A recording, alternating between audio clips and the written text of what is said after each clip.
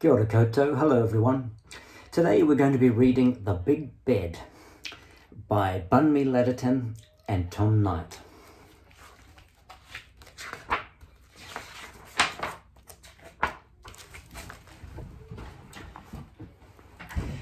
We need to talk about the big bed.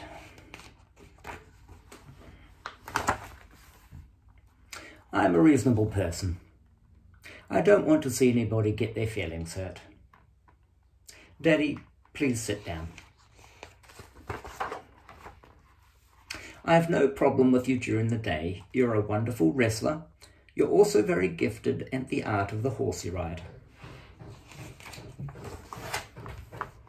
What I'm trying to say is that you are a valued member of this team, a VIP. Very important piggyback ride giver.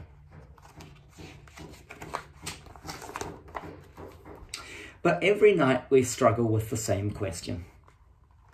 Who does Mummy belong to? Me or you? When day turns to night, it's normal for people to seek comfort. No one can deny that Mummy is full of cozies and smells like fresh bread. Who wouldn't want to cuddle with her? Seeing as how there are two of us but only one of her, we face a hard decision. Quick question. Am I mistaken, or don't you already have a mummy? Perhaps Grandma is available to sing you to sleep 3 or 4 nights a week.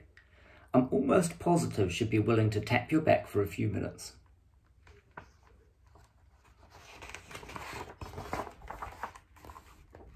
Science has proven that one of the many symptoms of bedtime is darkness. Daddy, are you scared of the dark? Because I am. I know you're convinced that my deep-sea ocean wonder fishy light is some kind of night watchman, but you should know it creates more shadows than it banishes, and I can't sleep alone.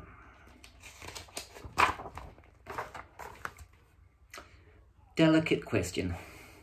Is it the pee-pee? I looked it up online, and you'll be thrilled to know that my tinkles are harmless. There are actually many benefits to waking up damp from liquid waste. You'll repel bears during the day. Ammonia smells are nature's alarm clock. No need to shower, you're already wet. Space is definitely an issue. I appreciate how you try to squish your body into the far lower right corner of the bed, but that's no way to live. Besides, you need a restful night's slumber to prepare for the day of text messaging and telling me no. Daddy, I see you. I hear you. You'll be thrilled to know that I've come up with a solution that you are sure to find not only satisfactory, but also quite generous, if I do say so myself. Ta-da!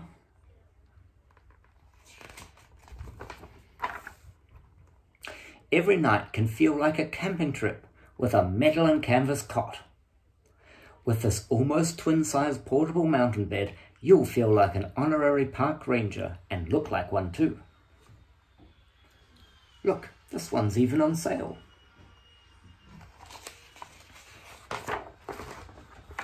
Okay, Daddy, hold on. I can already feel your resistance. You don't have to start out the night sleeping on your special nature box.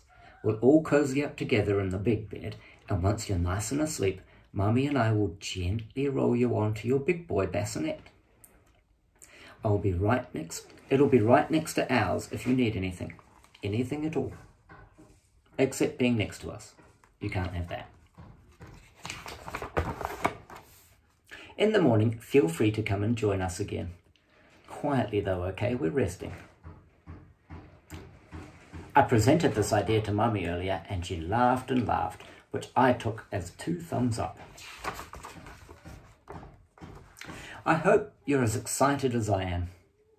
Tell you what, tomorrow we're going to pick out your special new sheets for your awesome sleeping rectangle. Mummy and I just want you to be happy. The end. Do you like sleeping in your parents' bed? It can be fun being in a big bed, can't it? Well, I hope you liked that story, and I hope you're having a great day. I'll see you next time.